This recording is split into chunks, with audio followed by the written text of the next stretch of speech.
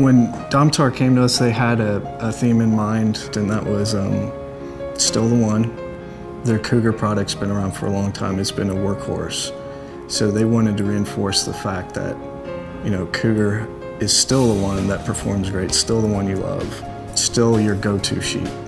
We wanted to try and bring it down to something that's more personal, because paper, especially in this digital age, is much more personal. It's tactile. It communicates on a different level than an email or a TV commercial can do.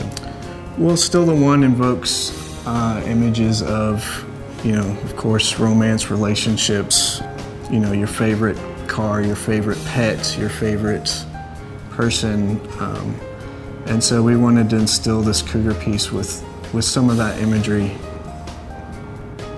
One of the signatures in this book is on the super smooth, and we particularly chose the shot of the baby and the baby's skin to use that super smooth sheet. We painted it with what's called a soft touch varnish. One of the final techniques in here that I thought was an awful lot of fun was a underlying textured UV, to where we laid this down first and then printed 4-color on top of it.